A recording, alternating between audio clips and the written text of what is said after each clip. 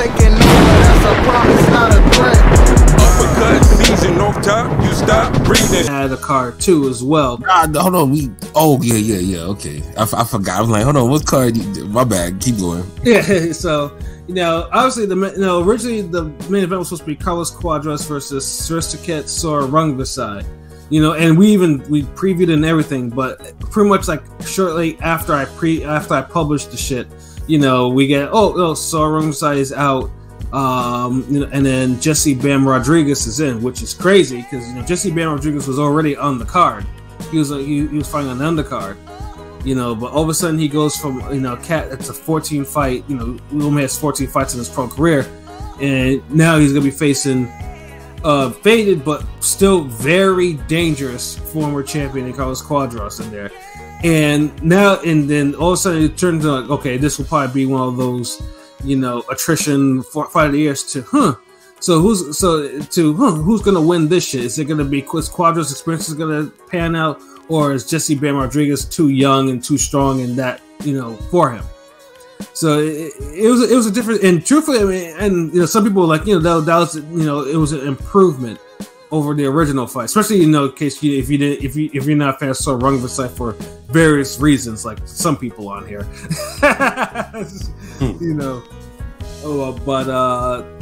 but the card itself, I mean, like I said, I mean, it's a typical Eddie card. Eddie has his prospects, fight on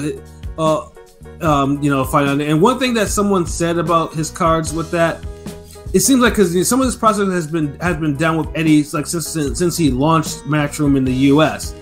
and it doesn't seem like none of them have actually gone anywhere per se in terms of they got to the point where they should be fighting for titles or they should be fighting in like serious eliminators. So the fact, and then there was a real robbery on his undercard. If you ever watched the Eddie Vasquez Raymond Ford fight, like I mean, the whole card was actually entertaining as fuck. But if you want to see a candidate for robbery of the year, watch that fight, and then and then those scores, because that was kind of disgusting. It was disgusting. It was very, very disgusting. So Ford looked bad. Ford, he didn't look bad, but he looked one-dimensional. Like pretty much. So he lost. Nah, he looked fucking bad. Nah, he looked bad. Let's not. I thought he was one-dimensional. Sugarcoating this shit. He looked one-dimensional as shit. That's what I'm saying. Oh, no, wait. I know this ain't the dude that was saying how he's gonna fuck dude up. It was the same guy. Him, he lost. He got a gift. He got a gift, yeah, serious gift. All right, see, now I gotta actually watch that fight. See, why ain't y'all say that shit? Y'all some hoes, like. No, and like I said, and you talk about robbery of the year type level, like. I actually like Raymond Ford too, and I've seen Vasquez fight, so I knew he wasn't no joke. But it was just like I'm watching this shit, and I'm thinking to myself, like, how many rounds is it? What's that? How many rounds is it? It's 10. God damn! So like Ford like lost like what 5 or 3 rounds? What like how many rounds he lost? Like what should have the score for the fight been? Ford probably if I say Ford probably lost to maybe like a 97, 93. I thought he won 3 rounds. Like that's 97, 93. Wow. So yeah, that's what it didn't was. even make a case for a draw. 3 clear rounds. Yeah, there was no draw in this fight. Like there was no matchroom draw. He looked worse than Elvin Rodriguez in his loss. Yeah, he definitely looked worse than when he fought Caraballo, a couple months ago. Yeah, no, he lost. Like this was this wasn't a draw. He getting hurt, or this outboxed, or both outworked. He got outworked, outfought. He didn't get outboxed, but he took. So it's a little bit of Fulton Figueroa in it. Yeah, a little bit of that. But worse, more magnified. Like, damn it, that was magnified. Like shit. Like, y'all niggas sold me to fucking fight to watch after this. Then okay. Well, let's put it this way, man. Like the scores for Raymond Ford were 98, 92, and 97, 93. In no fucking way did those two scores exist in that fight. Like, I can't even find 6 rounds to give him, honestly. Yeah, like, okay. Yeah, I was like, are you fucking kidding me? I was like, yo, like, this nigga just got fucked with no rubber, no Vaseline and shit. Like, yo, like it's like, yeah. Hold on, was there some caping afterward? Like, dude was talking shit. Did they well, the crowd was booing the hell out of him. Every time this nigga he went on the turnbuckles and shit like that, the crowd was booing the fuck out of that shit. Like, yeah, and I was like, and the funny thing is too is like somebody on Twitter said it's like, yeah, Ford probably lost this, but Eddie will probably make it so he's gonna win this shit. And I thought it was bullshit. I wish I knew who that was that called that shit out when I was talking to him about it. Damn. Yeah, but yeah, I felt for Eddie Vasquez, man. Like that dude clearly won that fight, man. Like he didn't deserve to lose a 0 in that fight, man. Like, it was disgusting though, for real. But yeah, if you haven't seen that fight, yeah, go watch that. Yeah, go watch that fight. It was like I said, it was pretty good. The main event though, was, let's just say, Bam is definitely wiser boxing wise than his years per se. Like that dude is a real talent to actually jump up 2 divisions to fight Cuadras. Like I said, still faded, but still very dangerous. There's and the poise he showed in that fight too. Yeah, he exactly. He handled Cuadras' pressure perfectly. He handled Cuadras' dirty shit perfectly. Like Cuadras was never let the moment run from him. He took some hard shots, never got discouraged. Yeah, and then solid performance. Yeah, and then to top it off with the beautiful pivot, pivot from orthodox to Saudi and lands the uppercut. You don't see young fighters do that type of shit. What was that? No, all I was saying was great footwork. Like I was agreeing with you, like real good footwork. I was like, and honestly, and I know there was also fear, Bam getting bashed up by Cuadras, especially if Cuadras really got on his shit. But yeah, the poise he showed in that fight that's a special talent right there. Like that dude, if he goes down back to like flyweights and like light flyweight and all that shit, like dude will be a serious problem, especially handling someone like Cuadras. Like, I was thoroughly impressed by that fight. Like, yeah, it was a good action fight. It showed that he needs to be taken serious by people. Yeah, it's like, Eddie, I think Eddie was right in signing him just before, he gave him that title shot. Like, that was a good look because, like I said, as I mentioned before, Eddie's prospects for the most part haven't really evolved like that to go to get to the next level. There's not a whole lot of them that have actually gotten to that last year. He had so many fighters lose. Exactly. Like this right here is the makeup for the Kid Galahad fight. Yeah, yes, sir. Absolutely. And he still need another one to make up for the damn Mikey Garcia bout. Facts. Like, too bad they couldn't be on the same card. Like, I know. Although y'all told me Ford got a gift, so hey. Yeah, God damn it! I gotta see that fight now. Like, jeez, I'm like, I want this shit to be over so I can see that now. AOP, what were your thoughts on Bam and Cuadras? Sorry, my bad. Bam looked great. Bam looked great for way advanced beyond his years. He's only 21 years old. Like, right. Like they made me feel old. This is the first champion we've ever had, past 2000. Like, born. That's what I read too. I was just like, damn, it's really like that now. It's like there's niggas born into 2000s are holding titles now. It's like, gee. Yep, I wasn't ready for that. I was like, but he looked great. Even though he's coming from a smaller division, he didn't look like a small guy. He fought bigger.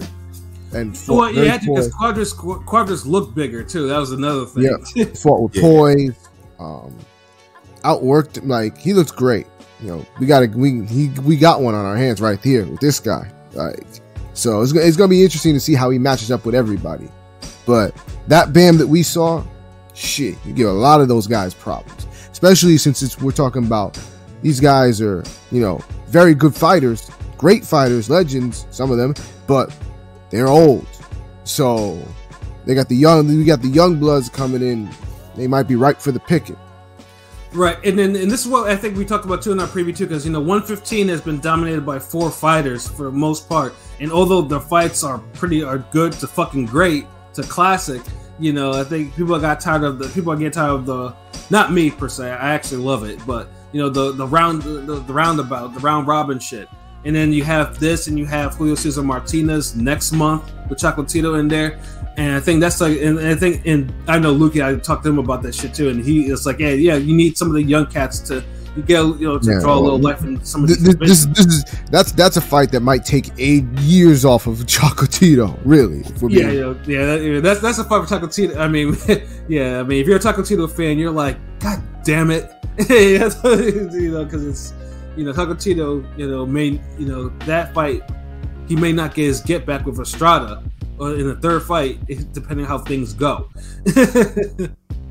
but Bam though, that guy's special too. And honestly, I can't see between, because his brother Josh Franco holds one of the GameStop belts in that division, and I'm just like, yo, why is Bam so more advanced? He's his younger brother. Why is Bam more advanced than Joshua Franco? It's just funny to me. It's like, now granted, Franco didn't even look bad his last fight. Right, no, and that's true too. I mean, Franco only has one loss. That was the best Franco's ever looked. Right, but Franco just has. I mean, Franco is just more faithful. Like Franco gets into wars. I think it's probably his bigger thing. It's like it's a little different with him. Like because the personalities. Franco is a fighter's fighter. Like Bam is like is a boxer because Bam will get in there with you and he'll thug it out, as you saw. Like, cause if you fight Cuadras, you're gonna have to be able to do everything. Right. And Bam showed that, but Franco would have made that shit like a fight of the year. Yeah, for sure. and would have won the same, I think, but he just goes about it a little different, a little meaner, a little more. Yeah, aggressive. like I mean, yeah, it's one of these two. I mean, Franco is a good fighter, but it's just like.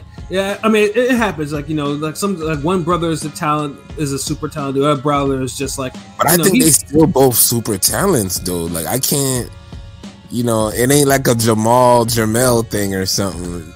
Yeah, no, right. I mean, it's just Franco. I mean, like I said, he only has one loss, and truthfully, I always thought he the way he fights, I always think he should have more for some reason, because that's because he fights so fucking wild at times. But hey, they're both quote unquote champions, one and the other, and Robert Garcia definitely needed a little stimulus because his gym, his reputation has been, his fighters have been floundering. Yeah, exactly. So he definitely needed Bam to win this belt and win it with the fashion that he wanted. So. I mean, definitely big ups to Bam on that one. And, originally they were talking about, Bam was going to vacate his belt and then, go back to 108. Then, to me, it would be kind of foolish for him to do that. That wouldn't make sense. I mean, this 115 is a lot hotter than 108, but. Yeah, although 108, it's still good. It's still 108, still a good division, but it's not 115. 115 right now is like it's pretty much it's ripe for. Why would you get a stake in when you could have the stake itself? Yeah, exactly. Because now it's like, okay, now how's the guy? Because now you can think, okay, how's the guy handle Chocolatito? How's the guy handle Estrada? Can he actually beat someone like I want to see Bam versus Rat Boy. And that one will be different too because Rat Boy punches the hardest out of the main four, and it's gonna be one to see if Bam can actually handle someone who's really physically stronger than him, like, and punches harder, but just not as fast. Dice, I'm just reading your comment. Okay, he must have heard what I was talking about with Thurman. Kind of like my hairline, mine is fucked up. I've been thinking about shaving it bald.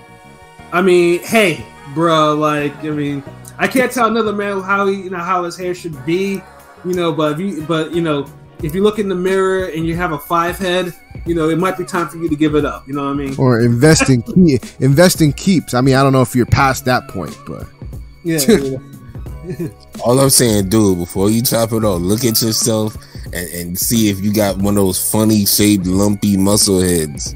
Cause you don't want to be one of these motherfuckers who, you know, you keep listening to them like, yeah, I think I'll chop off, and then you do it, and then your head look like a goddamn pineapple that done rolled down the staircase or some shit. or a pack of hot dogs that a nigga flung down the hallway. Oh Lord. Yo, I'm just saying, like, yo, random. This reminded me of a story of high school from my then best friend in high school. And at the time, he had his hair in cornrows and shit like that. But he was going into the military, so he wanted to get, he had to shave his shit off. But he never really went to the barber's because he always kept his hair long. So he was like, asked me like, yo, what should I get? You know, what should I get? So at the time in high school, I was rocking a shadow fade. You know, that was the thing, you know, and I was like, okay, why don't you just get a shadow fade? Like, you know, that might work. He's like, oh, okay. So he went to my barber, the barber hooked him up. But his head was kind of dead. His head was like a pointy ass head, so the fade didn't work. So I spent most of my time like roasting him because the shit didn't look right on him, you know. But and that was like a bullet head. Yeah, he had a bullet head. See, yeah, you gotta know, man. Like that's it. Or if you got like some crazy bump or scar in the back of your head that the hair covers, like, yeah, you gotta make sure all of that, because once you do that, then all that shit's on the table, and now you might have to fucking go see a dermatologist or somebody to deal with that. And before, it was never a problem because no one could see it. So that's all I'm saying. Like, you know. Yeah, you know, I mean, just take what we said. You know, just think about some of the shit we just said before you make your final decision. Yeah, what you do with your hair. Cares. You don't want nobody, you know, going around, walking around with no fucked up head. Yeah, right.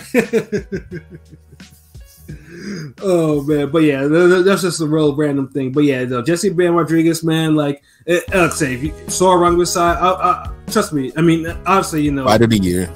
Yeah, for sure. Like, you know, we gotta make sure. You know, like I wanted to stay in the division for a little bit. You know, just do your thing, see what you can get. Like, I mean, if anything, his profile will get raised. And Eddie, I'm sure, will be more than happy to put him in there with one of these guys. You know, at some point, especially Saw Rungvisai, who was supposed to get the shot. So I would welcome that. I would welcome that fight too, P.